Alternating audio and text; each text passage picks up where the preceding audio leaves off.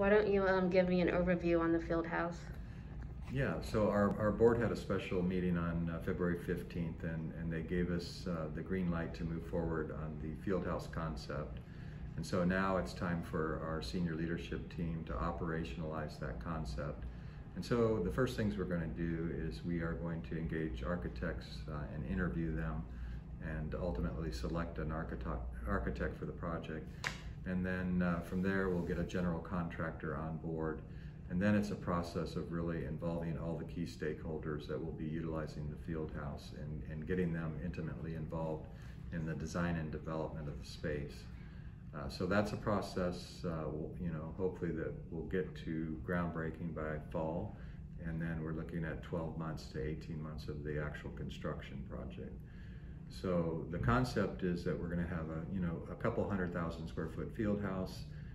It will be at a cost of up to $34 million, and really the activities that will take place in it will consist of a regulation size soccer field, regulation size football field, and then 2 more basketball courts adjacent to the current 2 that are in the wellness center, and then some space for our rehab services, lots of racket activities and different activities for kids, and probably a splash pad out front for kids during warmer weather, and much more. But again, we're just kind of in the starting phases, conceptual phases, and we're going to really put some detail to it, and I will be happy to update you as this project moves along.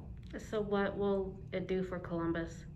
Well, I think it's a great asset in terms of our continuation of our wellness initiative. Field house being the first, or the wellness center being the first thing that we did. Field house will be the second thing. And again, it's really just a great asset for the community. We want everybody in the community to be able to use it. We want to make it affordable for everybody, and we want people to get active. We want people to really improve their health, their mental well-being, and their nutrition.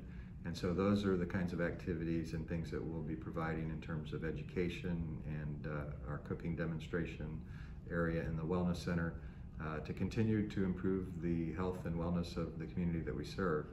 And that really speaks directly to our mission.